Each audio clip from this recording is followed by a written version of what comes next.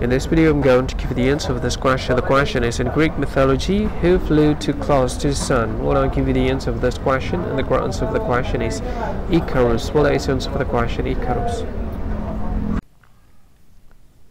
Hi, thank you so much for watching this video. If you find this video is very useful, you can help this channel to grow by subscribing this channel. Please this subscribe button and don't forget to like this video.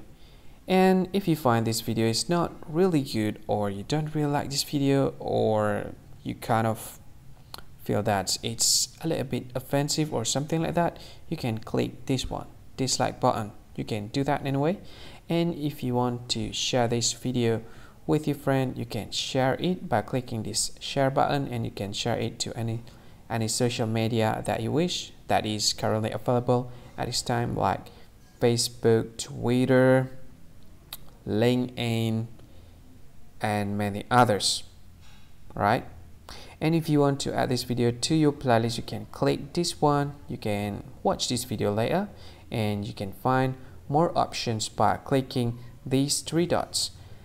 And yeah, don't forget to subscribe. I think that's all of it. Thank you so much for watching this video, and see you again in another video.